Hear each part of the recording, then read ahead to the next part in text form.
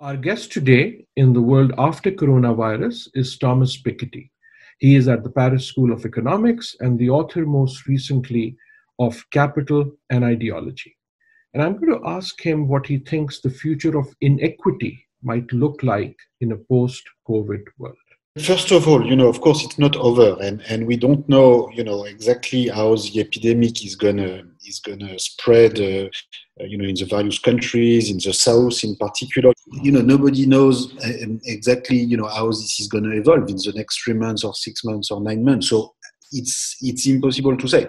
What we already know is that within rich countries, the pandemic is now hitting much more strongly, the most fragile socio-economic groups. We've been neglecting for a long time, investment in hospitals, in public services. Today, we are sort of paying also the price for that. At this stage, what we see is that we see the consequences of this inequality. Now, hopefully, at least we learn from this experiment, and this will have an impact on our sort of broader view of what needs to be changed.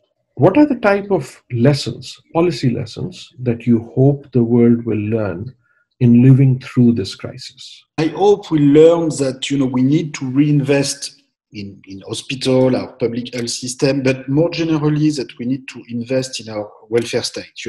By and large, the northern countries have developed a welfare state, but they have sort of interrupted the development of this welfare state in the 1980s, 1990s, and they have sort of frozen their total level of funding to the welfare state around that time. And I think we have to resume, to continue the historical process of developing the welfare state, by which I mean in general, access to fundamental goods, including health, education, income support, pension, and of course in the south, in the countries that have not yet developed anything like a welfare state, I hope that this crisis could act like an accelerator. I want to be optimistic. One of the lessons from my book, latest book, Capital and Ideology, is that crises like this one can sometimes deliver a change in the dominant ideologies. I hope this crisis can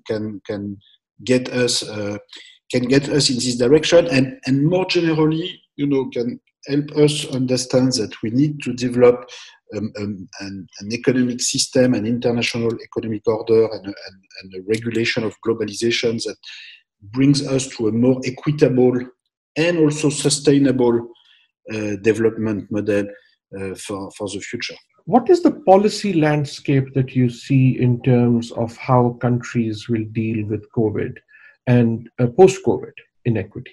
The huge rise of public debt, which has been ongoing for a number of decades, but which COVID is going to accelerate, at some point we'll have to do something. And over a certain level, you have to do something quite exceptional and quite unorthodox, in a way. So both, after World War I, after World War II, many European countries and also in Japan, invented system, for instance, of exceptional tax on large private wealth holdings, one-off progressive tax on very high private wealth. It was up to 50% of the stock of top private wealth was taxed away in Germany, up to 80% in Japan. And at the same time, the middle class and the lower wealth group were protected because you had a progressive wealth tax schedule going from 0% to 50 or 80%.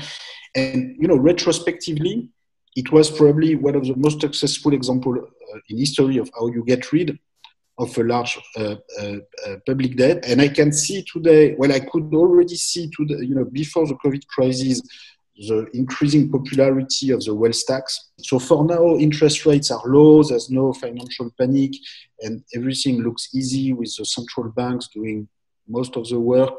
But, at some point, you cannot address all issues with the central bank. You also need a tax system.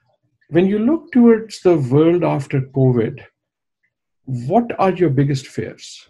So COVID in itself is making the world more inequitable. And there's also a risk that COVID reinforces some kind of nationalism. That's what you've seen with pandemics in the distant past, is that sometimes it reinforces the fear of strangers, the fear of other people, and then this could reinforce political parties that want to close borders, and that, I can see that. But at the same time, there are other forces. COVID will reinforce the legitimacy for public investment in hospital and basic infrastructure. I think everybody will realize that, we didn't have the medical supplies that we need. We didn't have the mask. We didn't have the number of hospital beds which we thought we had, in particular in rich countries. So I think, this will have an impact in this direction. So, we'll see how things will change.